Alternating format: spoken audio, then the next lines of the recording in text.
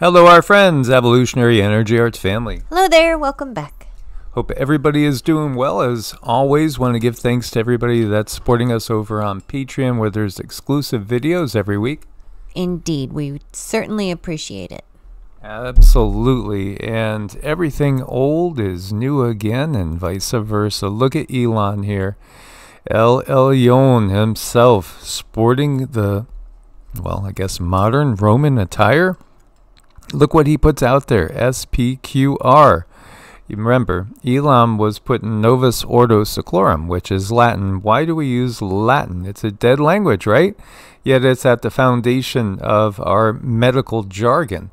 It's Latin. And even when we go into, so much to do with law, it again reverts to Latin. It's because ultimately what we take as Latin and Roman is ultimately originating with the system that's been in effect for thousands of years. This kind of says everything, doesn't it? Novus Ordo Seclorum. And this reference right here is a Roman reference. We see Baron Trump. Baron Trump. They tried to assassinate you. They failed. They tried to charge you falsely. They failed. Now you are here, Dad, the 47th President of the United States of America. Congratulations, Trump. As you see Baron towering above his 6'3" dad. Yes, we do shrink with age. It's just par for the course a little. Yet, how tall is he? 6'9", 6'10"? How tall will he be? What is up with his genetics? Is it on Melania's side? What's going on here? Well, all the Trumps seem to be a little bit tall, but we've gotten that there's more than that when, we'll talk about that on a Patreon exclusive, because Baron is unique in more ways than one. And this is a bust. No, it's not Anakin Skywalker. It is a Roman emperor. In fact, the first real Roman emperor. This is Octavian, or Caesar Augustus, as you see him shrouded here. And this is a depiction here of Octavian as well. For the last decade of the 1st century BCE, found in the Aegean Sea. So it should be pretty similar, right? Interesting. Gaius Julius Caesar Augustus, born Gaius Octavius, back in the 23rd of September, 63 BC. And so he died August of the year 14, AD 14. He was known as Octavian, was the founder of the Roman Empire. Yeah, again, you have Julius Caesar that gets the most notoriety. But in fact, Julius ended up being, assassinated by everybody, including Brutus and those that he thought were his friends. What really set Octavian apart was his ability to rule with an iron fist, but in a much more wise way. And so he really consolidated things. And he really set in place an empire that was going to last a long time. And also one that was free of armed conflict, even though it was ruled truly with a iron fist.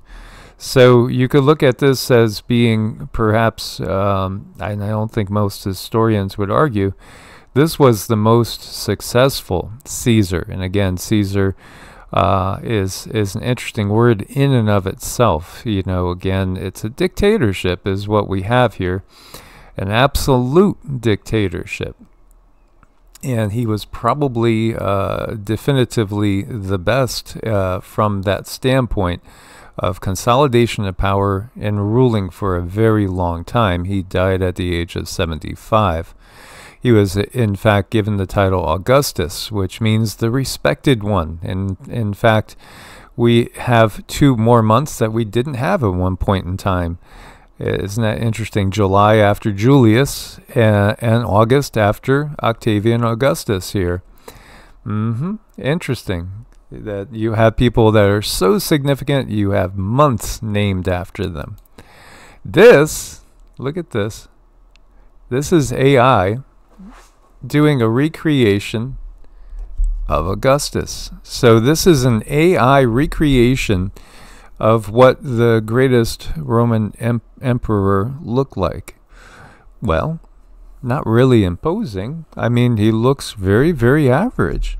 I think so. He is, looks quite gentle, really. That's what I think. I mean, just somebody there. The eyes don't look horrible. He doesn't look overbearing. None of that.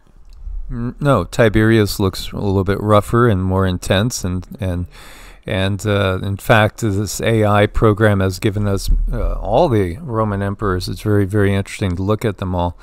And with Augustus, he ruled perhaps more wisely than any of the others. The length of his reign would definitely speak to that. But as you allude to, doesn't feel quite so evil. But he is kind of familiar. Doesn't he feel familiar? Does he feel familiar to you guys? Search into the energy, as we've said before. There is this correlation, energetic correlation with Baron and Octavian. At least I have it very, very strongly. I feel it, and I think Cindy does too. Yeah, I feel it too. She feels it too. In fact, what's interesting is in the channeling that Cindy's been able to do, she has been able to feel that 45 and 47 feel that Baron is the most important thing. This is one of the things she's picked up, that he is the most important thing in some ways to President Trump. Now, that's not surprising for a father to look at his son in that way, right? I mean, that would be a natural thing. I would think so, yeah. But, maybe not Don Jr. or any of the other kids, but really Baron is the focal point. When we look to Rome, we think of the eagle. The eagle in a wreath that looks like the wreath that's placed as the crown on the Roman emperor's heads. Again, this is very, very symbolic. The eagle, right? Legions of Roman soldiers. The Roman Empire, again, what it would do is move into an area, conquer the area, and then install as part of the control system, usually local people that would be loyal to Rome, and then they would pay tribute and send off, their tithes to Rome. And so they would let people kind of rule themselves and become part of the empire, as long as, again, they abided by the laws and legislation of the empire. And it's so interesting to see the symbolism, again, of the eagle. And, oh, wait a minute, isn't this what Elon was doing? SPQR, yeah. SPQR, Novus Ordo Seclorum. Again, there's nothing new about this. This is all part of the same control system that's been in place for thousands of years. Thousands of years. And I think this photo says a lot. Here you have a proud papa, and you have Baron, already much taller than his dad. Melania looks tranced out. It's not her best photo, and it almost looks like her pupils are going straight up and down to me a little bit. Yeah, we can't really zoom in too much more. But there's those eagles. Hey, guys, there's the eagles. Look at those eagles. Go Eagles. Go Eagles. Wait a minute, that they just about look identical, don't they? That's the Roman eagle, and that's our U.S. eagle. It's one and the same. And ultimately, it comes from here. And this is really what we are seeing represented. Novus Ordo Seclorum really is just a new rehash of the same old. As you could see here, again, the depictions of humanoid beings up in the sky, flying about. There's kind of that circle. And it's nothing new. It's nothing new. It's a window dressing. It's a window dressing. At the same time, during the reign of Caesar Augustus, I would venture to say that many people thought it was relatively tranquil and were relatively content inside the Roman Empire. But here you have that symbolism. And then even going back to the Ingersoll Lockwood books. We talked about this in 2017. I know I did more than one video on this, and I had mentioned, because somebody said, did you ever see this? And I said, oh yeah, we did a video on that like 7 years ago. Well, those videos aren't there anymore. I was searching for them. I can't find them. So they were taken down by the system. When you look to this 1893 depiction of Baron Trump, and here is Baron Trump, you kid you not. This has led to so much speculation of time traveling. The Baron Trump novels are two children's novels written in 1889, 1893 by American author and lawyer Ingersoll Lockwood, who is interesting in and of himself. And then the very, very famous 1900, or The Last President. There was even a play, kid you not. So it is interesting. I mean, I bought these books. We have the complete works of Ingersoll Lockwood, and I went through them and read them back in that time. I think I did it in a sitting, pretty much. It was fun. It was very, very fun and very, very interesting because, you know, it foretells a time of civil war coming. And it's interesting in the book, you know, again, civil war, Baron Trump, this is just wild, right? And so you have people that think, what's going on here? And even more than this, there's so much eeriness going on with this. So here are a few oddities. 13 theories and creepy predictions about Donald Trump and his son Barron from two different 19th century books. Baron Trump, the character, is a lot like Baron Trump. The only difference is one extra R there. The real-life son of the president. They might not look exactly like twinsies in the sketch above, and they spell their names slightly differently. But both are wealthy young men who have similar living arrangements. Baron Trump lives in Castle Trump. Trump Castle. Trump, yeah, isn't that interesting? And Baron Trump grew up in Trump Towers. Coincidence? I think not. In the book, the character Baron has a very active brain. He's grown bored of his luxurious lifestyle. He goes on an adventure in Russia. Yes. In the book, Baron, remember, not Baron, goes on an adventure in Russia to look for an entrance into an alternate dimension that ultimately changes his life. Did Donald send Baron to do his bidding during the campaign? Are we pointing the finger at the wrong adult? We should be pointing at an 11-year-old. Yeah, right, making fun of the whole Russian collusion thing. In Russia, he is guided by a master named Don. We kid you not. While in Russia, Little Adventures, Baron is guided by Don, a.k.a. the master of all masters. The Last President begins with an unlikely presidential candidate winning the election. Story is set in New York City. Where is Trump from? New York City, Trump Towers, yeah. Early November, with the city in a state of uproar after an enormously opposed outsider candidate is elected president. Sound familiar? Police officers shouting through the streets, warning city folk to stay indoors for the night. Mobs of vast size are organized under the lead of anarchists and socialists and threaten to plunder and despoil the houses of the rich who have wronged and oppressed them for so many years. The book mentions the address where a certain Trump building now stands. The novel predicts that the Fifth Avenue Hotel will be the first target of the mob against the newly elected leader. The address of that hotel, which is written in the book, is the exact address where Trump's story stands. I don't know about you, serious goosebumps there. People protest the election process in the book after the unpopular president is elected. Resistance is formed. People start protesting what they believe to be an unjust and corrupt election.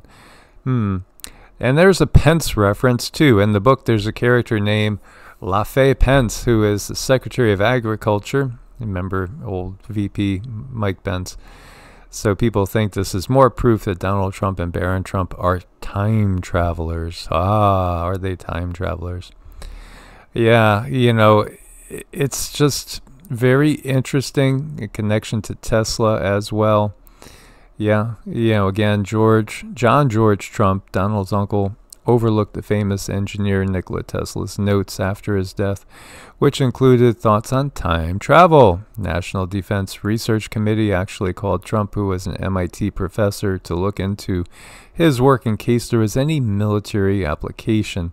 He spent 3 days by himself, they say, looking into the notes before concluding there was nothing of any significance. And by the way, Donald did spend a lot of time with his uncle before he died, just before he died in 1985. Yeah, Donald spent a lot of time with his uncle John, who would often warn him about nuclear weapons. He would tell me there are things that are happening that could be potentially so bad for the world in terms of weaponry. He also said that his uncle would tell me many years ago about the power of the weapons someday, that destructive forces of these weapons would be so massive that it's going to be a scary world. Well, again, Donald, if I remember right, was born in 1945. So, I mean, he was a baby when Hiroshima and Nagasaki happened. So, that sounds a little bit off to me too. It's just fascinating to see all this. It is fascinating to see all this.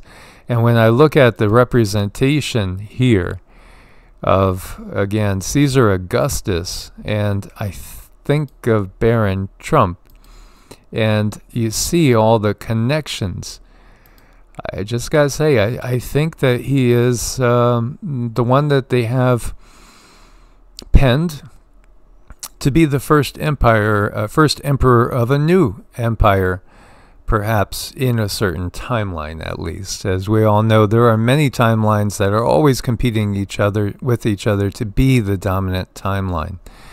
And, not a good picture of Melania there. Poor thing, she's having a bad day. Those darn cameras. You look at it and you look at things in a cyclical nature, because that's how this universe operates, is in cycles. And we have the opportunity here in our lives, with the short lives that we have, cyclically, we work around and around and around, and many times we get a do-over, and the same things keep occurring, to see, have we mastered this? Are we ready to move on? But that's also in a very, very a big way as well. I mean, to me, this looks very cyclical in nature, with Baron being another start of another type of rulership, or another type of government that might be coming into play on this planet. I can't say that I agree or disagree with anything, because I think we should be able to govern ourselves, but it is interesting. I mean, I really do enjoy alignment. Alignment is fun for me when we watch people work on people, and then they go through these amazing experiences in their lives when it comes to do with healing and getting another opportunity to do things over. That just fascinates me. So in that sense, this is fascinating to me.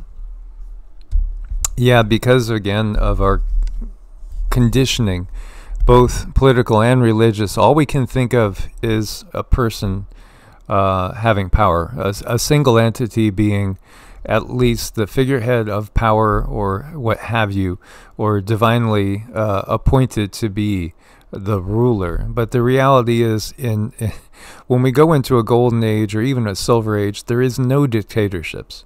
There are no dictatorships.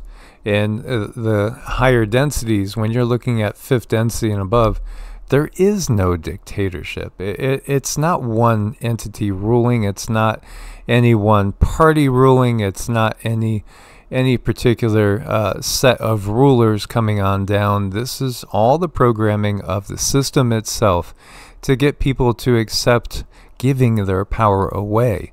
And that just is not the case when we are in the higher densities. In fact, it couldn't be any farther from that situation. I agree. And I think there's many ways we can sit here and live our own lives and still not give our power away. We can be true to ourselves. It just, the information that's out there and the laws that they have in place makes it a little bit difficult, but I don't think we should ever limit our thinking. We can do what we want. We can live the way we want. It's up to us. And sometimes we have to work through some traumas to do that.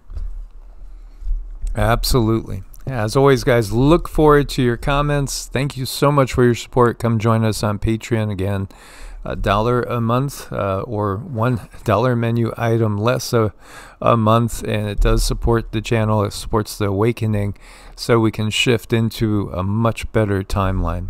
Source bless and namaste. Namaste.